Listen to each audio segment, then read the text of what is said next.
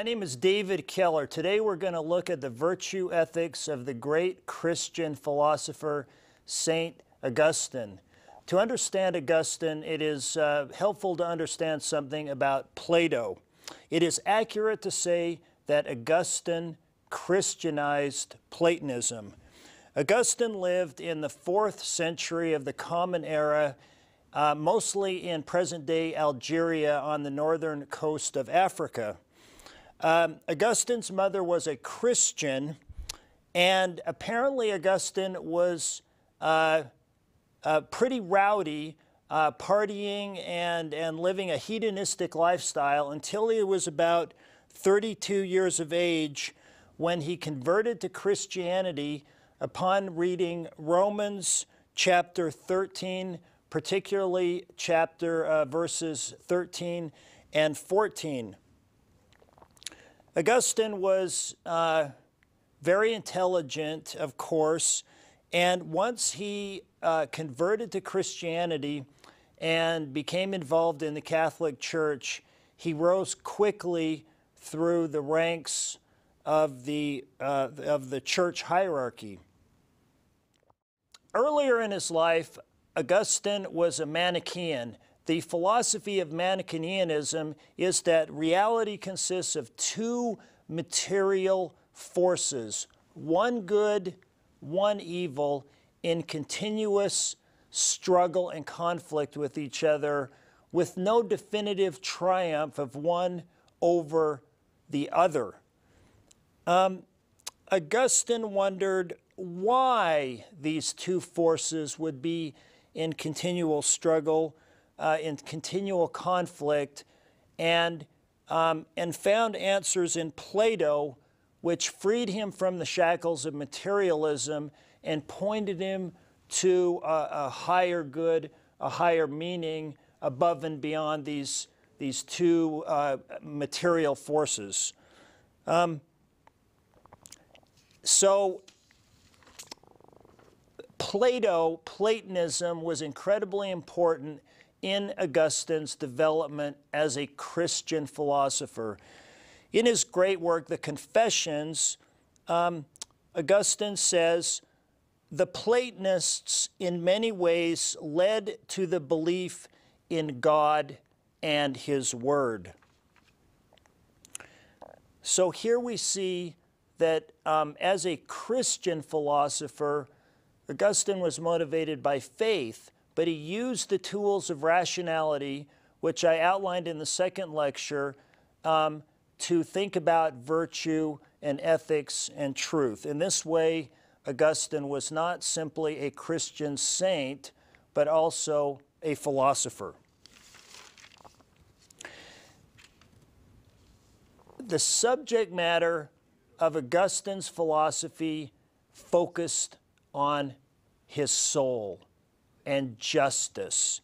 Augustine was not worried or concerned with the makeup of the natural world. He was not a natural philosopher. Like Socrates, he tended to refocus philosophy on himself, on his soul, the justice of his soul.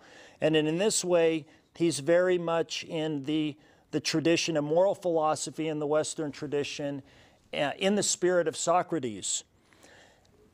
Now, following Plato, Augustine believed that the soul consisted of different elements or aspects, which can either be in harmony, which represents justice, or disharmony, which represents or results in injustice. Now, hearkening back to Plato and what Plato says in the Republic, the soul consists of three elements, three parts, three aspects. A rational part which desires wisdom, a spirited part which desires fame and reputation and recognition from our peers, our colleagues, our citizens, our loved ones, and thirdly, an appetitive part which desires primarily physical pleasure. It's the hedonistic part of us. Now, injustice as Plato argues, results when the soul is dominated by one of the two lower parts of the soul. That is, the spirited part or the appetitive part. This puts our soul, our being, our psyche into disharmony. Justice or harmony results when the rational part, the part that desires wisdom, controls and subordinates the two lower parts of our soul, the spirited part and the appetitive part, and the soul functions in harmony according to reason. This results in justice or virtue. Augustine is very similar to this Platonic ideal of harmony of the soul with one critical distinction, and that is this. In Platonic philosophy, ethics, justice of the soul is primarily self-referential.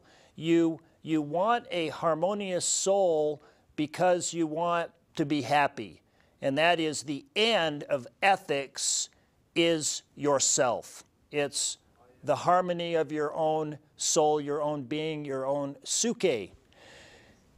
Augustine, as a Christian, pointed his ethics to God. So, whereas in Plato, the end of ethics is self-referential, that is oneself, for Augustine, the end of ethics is manifestation of the glory of God. It points to a higher end, a higher purpose than oneself, something higher, something transcendent, and that is God. So in this way, we see Augustine's a Platonic emphasis on different aspects of the soul and the soul functioning in harmony. In his work, The City of God, Augustine writes, "If we were irrational animals, we should desire nothing beyond the proper arrangement of the body's parts and the satisfaction of our appetites. But because there is in man a rational soul, he subordinates all that he has in common with the beasts to the peace of that rational soul." So because we are rational animals, we must subordinate our animalistic desires to reason. But unlike Plato, reason is not the end of itself. It's the love of God, which ethics points to. Now, as a Christian philosopher, it was imperative that Augustine deal with the problem of free will in the context of God's omniscience. That is, if God is omniscient, God should know everything about how each one of us is going to live our lives. God, in his omniscience, would know that at some point in your life, a point of temptation, you are going to choose to turn to God or away from God, to be a saint or a sinner, and God presumably will know the outcome of that point in your life. But then the question arises, if God already knows the outcome of how we're going to live our lives, what is the point of living an earthly test? What is the point of going through the motions and acting as if we genuinely have the free will to turn to God or away from God when the outcome is already predetermined? Augustine's solution is a very creative one. He argued that God does in fact know the outcome of the choices we will make, the choices I will make and the choices you will make, but we genuinely have the free will to turn to God or away from God in a moment of temptation to be a saint or a sinner. At that point of temptation, we genuinely have free will to choose to turn to God or away from God. It's that God knows beforehand what our choice will be. God knows whether we will be a saint or a sinner. Nonetheless, we are not predetermined mechanistic beings plodding through our lives from point A to point B to point C. We genuinely have the free will to turn to God or away from God. Therefore, God has omniscience. God knows the outcome of all events. God knows what our choices will be, but we genuinely have the choice. We have the free will. The notion of free will is important for Augustine to retain as a Christian philosopher. He feels in this way he has solved the problem between the conundrum of God's omniscience and free will. There is a second problem relating to free will and God and God's knowledge. If God knows that some of us will choose to do evil and God is all good, that is, omnibenevolent, why would God set up the possibility for evil by giving us free will? That is, if God is truly good, omnibenevolent, does not wish evil, why would God give us the free will, knowing full well that some of us will choose to do wrong and cause evil? Augustine answers that God gives us free will even knowing that this will result in evil, because if we did not have free will, there would be no morality. There would be no choice. There would be no basis for us as moral agents to be praised or blamed. Therefore, free will, what I have defined as the behavior of morality embedded in each one of us as human beings, puts us under an ethical obligation to turn to God. Augustine says, no man is ever blamed for what he has not been given, but he is justly blamed if he has not done what he should have done.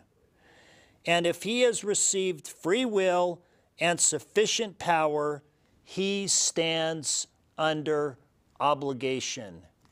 Therefore, without free will, there would be no morality, and without morality, there would be no ethics.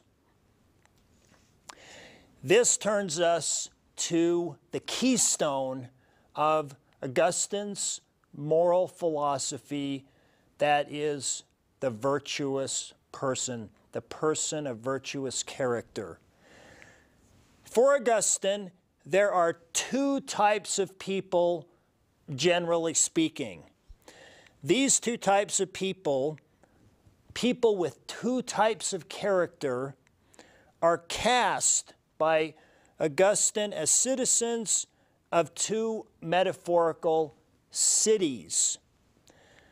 The city of God, which is the Christian city, and what he calls the city of man, the city of human beings, the pagan city. According to Augustine, the history of human civilization is the history of the interaction of these two types of people, these two types of culture. In his great work, The City of God, Augustine writes,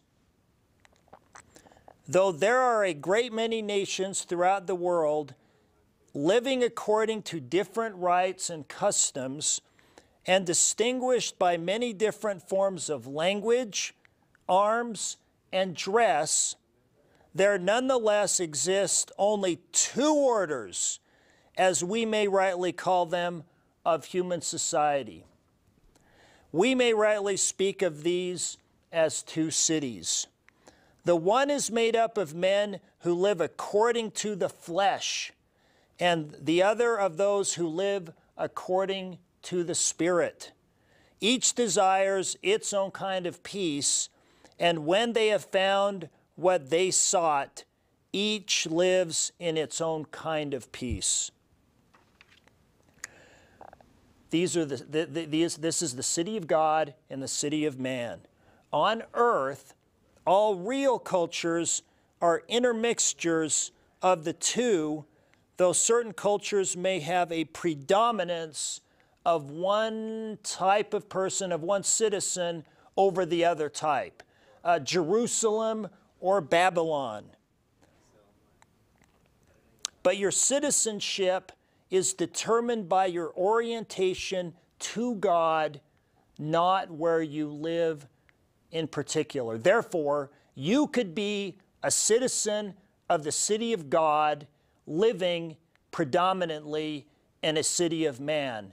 This harkens to Christ's remarks about the kingdom of God in the Gospel, Matthew. Your citizenship, your orientation to God is not a question of place and time and politics, but of your soul, of your character. Therefore, there are two types of cultures, and the citizens that comprise them won't be distinct until the last judgment. Let's look a little bit more closely at the character of these two types of citizens. This will disclose the underpinning, the fundamentals of Augustine's virtue ethics. Citizens of the city of God live by a principle of conduct, which is the love of God. Using free will, citizens of the city of God turn to God in obedience of divine law. The objects of love for citizens of the city of God are God, one's neighbor, and oneself. He writes, this divine master, God, inculcates two precepts, the love of God and the love of our neighbor. And as in these precepts a man finds three things he has to love, God, himself, and his neighbor, and that he who loves God loves himself thereby, it follows that he must endeavor to get his neighbor to love God, since he is ordered to love his neighbor as himself. So citizens of the city of God love firstly God, and then secondly all of God's children, in other words, your neighbor and yourself. And as God has instructed each one of us to love our neighbor, through that love, we as children of God are mandated to try to get our neighbor also to love God. Here we have the proselytizing element of Christianity exemplified in Augustine's moral philosophy, a precept that is not evident in Eastern traditions such as Buddhism. Citizens of the city of man live by a much different principle of conduct. That is love of self. Citizens of the city of man are egoistic and selfish. Using free will, citizens of the city of man turn their backs to God in defiance of divine law and repudiate God's will and God's love. The objects of love for citizens of the city of man are one thing and one thing only, that is oneself. Therefore, we can see the importance of free will in Augustine's moral philosophy. It is free will that determines whether we are citizens of the city of God or citizens of the city of man. Virtue, virtuous character, predisposition to moral judgment and moral behavior is determined by choice. Augustine's own conversion experience is, as he portrays it, a pure force of will. That is, it has nothing to do with the physicality of everyday life, physical impediments, things that keep you from choosing. It is purely a force of will and a force of will only. Augustine says of his own conversion experience when he was in his early 30s, I was frantic in mind, in a frenzy of indignation at myself for not going over to your law and your covenant, O my God, where all my bones cried out that I should be extolling it to the skies. The way was not by ship or chariot or on foot. It was not as far as I had gone when I went from the house to the place where we sat. In other words, turning to God has nothing to do with physical everyday life. For I had but to will to go, in order not merely to go, but to arrive. I had only to will to go, but to will powerfully and wholly, not to turn and twist with a will half wounded this way and that, with the part that would rise struggling against the part that would keep it to the earth. So, what Augustine is saying is turning to God or away from God is a matter of will, free will, and will only, has nothing to do with the body. It's a matter of actually breaking away from the things that shackle us to everyday life and turning to God and manifesting God in His full glory. We see, therefore, for Augustine, virtuous character is a matter of the choices we make based on the free will we have been given by God. And our outward actions, the way that we lead our lives, the things that are obvious to our peers and our colleagues, our family, our friends, our loved ones, are manifestations, outward manifestations of the choices that we make in our souls, in our psyche.